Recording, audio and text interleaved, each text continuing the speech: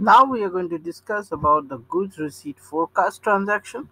So this is very important for to determine what are the goods receipt that you are going to you may receive. Okay, so if you go to this transaction ME2V and you run it based on this plan, so we don't get any information. So it basically evaluates all the delivery dates. So let me execute for any plant. Okay, so we don't have. Let me give something where I'll just change it to 19 and I'll run it for this. Let's see, probably we'll get something.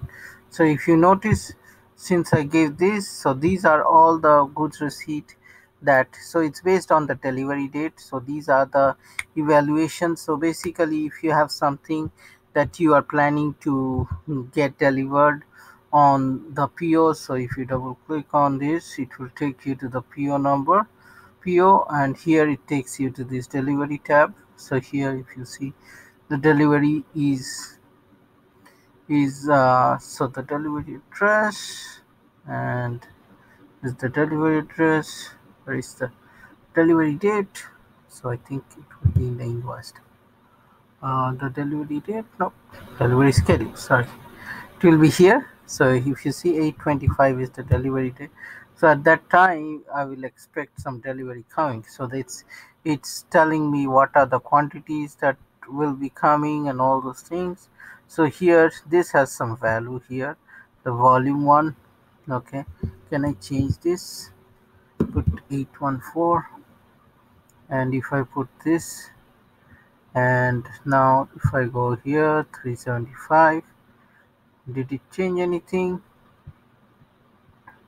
So if I go here and go to status, so now I changed the delivery thing, delivery schedules. So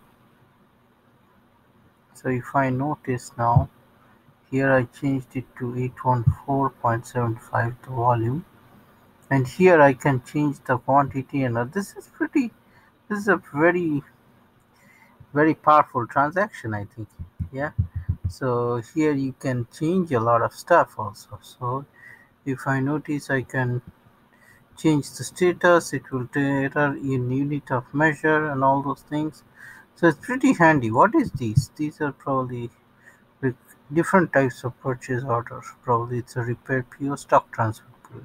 So stock transfer order is nothing but where you have a plant A inside your company and you're moving stock from one plant to another internal. So that's called stock transport order. That's why it has a different number range here. So let's see. So these are the stock transport order. Let's see, double click on it. I want to see the volume. So if it's 8 quantity, it's 8,000. And if I see the status, yeah, so there is, and there's no real price in it. So that is stock transport order. Let's scroll down, and can we find something else? Let's go on to this one, 365, and here it's 20 pieces, and the delivery schedule is 20 schedule, open quantity. Yeah, so this is the thing, and here you can see shipping, delivery type. So all these things are there. So this is pretty useful where you can plant. So if you see, it's based on this plant, and you can change the net weight and all those things here. So it's pretty useful. So this is the goods receipt forecast. Okay, this is the transaction. And so if I go to ABC analysis, choose bone ratio column, so probably I need to select this one, and I'll click. I think there's an icon here, choose, no, let's go to ABC analysis, and if I to probably see here, I have these things, and you can see all this. So it's pretty useful and pretty handy. So You can do the analysis of the goods receipt, how much you are receiving, how much you can adjust, and all those things through this transaction.